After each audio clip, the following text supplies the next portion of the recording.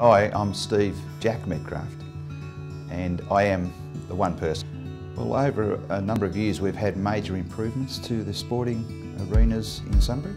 Well, Clarke Oval's had AFL standard goalposts installed, some $15,000 for those. We've had the Clarke Oval grandstand built. That'll be opening shortly at about $1.8 million. We've had the nets put down behind the goals, which was something around about $15,000 to stop the ball going over in the creek. We've had cricket nets installed, and Tullamarine Football Club has had a new scoreboard as well. The ground has been irrigated and recycled water has been attached to all the ovals. So we've spent a considerable amount of money in upgrading the facilities that people use.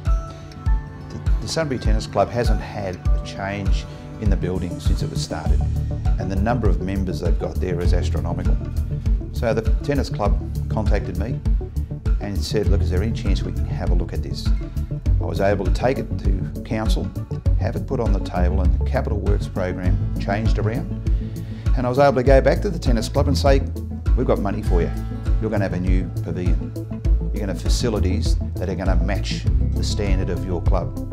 And it was part of my advocating on council that we wanted to give them the state-of-the-art facilities, which they've now got. I think people in Sunbury know who I am. They know I won't take a backward step, and I'm determined to get the best results for Sunbury. And I think to myself and Sunbury and Tullamarine, you can be assured I've raised issues on both, and I'm the only one who's raised them. So if you want a voice, you don't want a subservient councillor, vote me.